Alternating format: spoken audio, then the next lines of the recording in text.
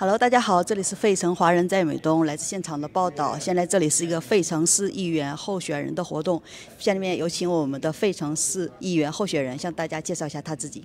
Hi, my name is NADERAH GRIFFIN. I'm running for City Council at large. I am advocating to secure more funds for crime and safety, mental health, education, employment, and affordable housing. What I want to do for education is to advocate that legislation mandate that every child has a quality education.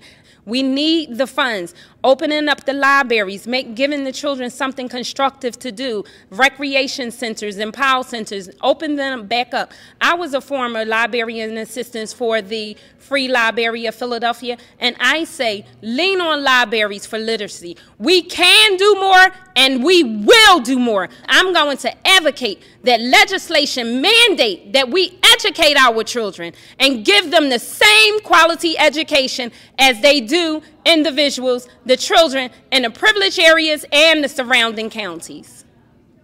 Thank you.